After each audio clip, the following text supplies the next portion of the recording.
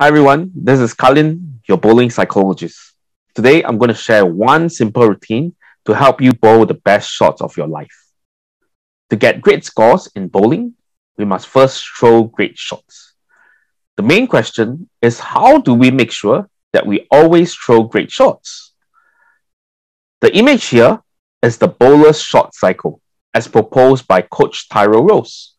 Coach Tyro is Bowling This Month's Director of Content. I will share the link for his article in the description below.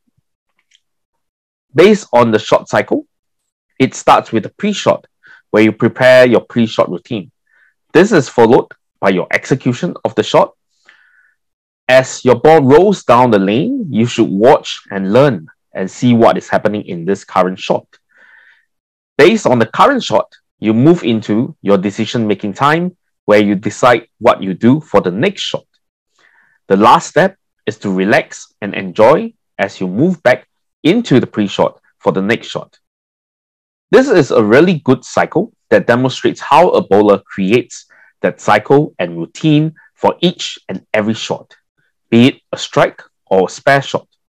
However, this model does not consider much of the emotions that a person may experience during the shot process. So here's my version of the competitive shot cycle that I would like to share with you.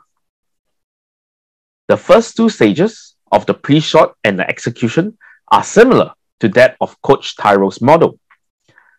This is followed by doing an observation of the shot without holding any judgment towards the result.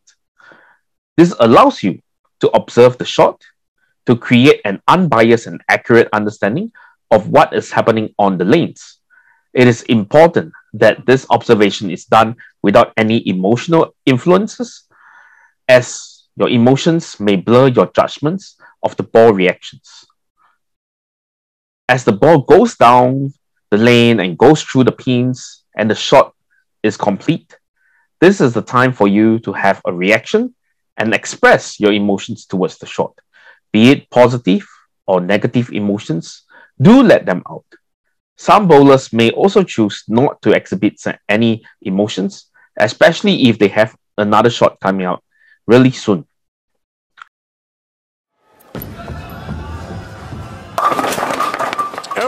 Oh my goodness. 4-9 split. Wow. Watch it. Nice conversion. There's a split. There's a split. Last night on the broadcast. As you can see in this short clip, after he executed the first shot, he did not really show any reaction towards the bad result. However, after he managed to convert the split, he really celebrated the split conversion. And if you pay close attention, his face changed the moment he sat down. This relates closely to the next two steps. This next step is again similar to that of Coach Tyro's model, where you decide what you do for the next shot. This step requires the bowler to think rationally during this point of time. It is important that the bowler takes a step back and not to get too excited during this thinking process. The previous step may have started the process of releasing any overwhelming emotions, and this is the step where these emotions have to be cleared from the system. Most bowlers perform better when they are calm or at a more moderate level, rather than feeling overwhelmingly anxious or excited. Hence, it is important for you to understand what is the emotional level that you perform best and relax yourself before you move off towards starting your pre-shot routine again. Belmo with 7 strikes in our opening match, including a pair of 3-baggers. In our second match, he had a 246, had a 6-pack, but those were his only strikes. Yeah. He has 6 already, looking for 7 in this match alone.